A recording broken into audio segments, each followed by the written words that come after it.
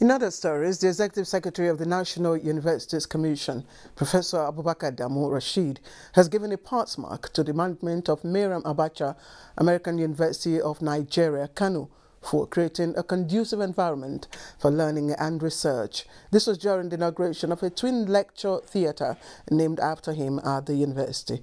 Abdullahi Mustafa tells us more.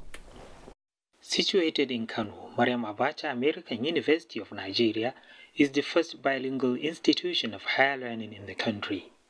In addition to being a reputable center of academic excellence, the institution also ranks itself high among Nigerian private universities in terms of infrastructure and physical development.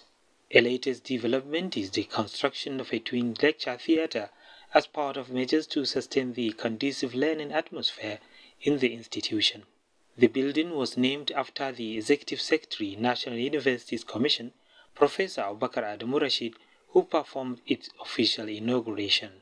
Professor Rasheed commended the founder and chairman governing council of the Maryam Abacha American University of Nigeria, Professor Adamu Abubakar Gwarzo, for the honor and his contribution towards uplifting the standard of education in Nigeria and beyond. Alongside other management staff, Professor Gwarzo conducted him round other sections including the School of Health Sciences, Murtala Ramat Mohammed Library, and Usman Yakasai Sports Complex. The NUC boss appreciates the founder's efforts in sustaining high standards. He hopes that more would be done to ensure that Kano campus earns the global recognition and acceptance attained by the Maryam Abacha American University of Niger, situated in Maradi. In Kano, Abdullahi Mustafa, NTA News.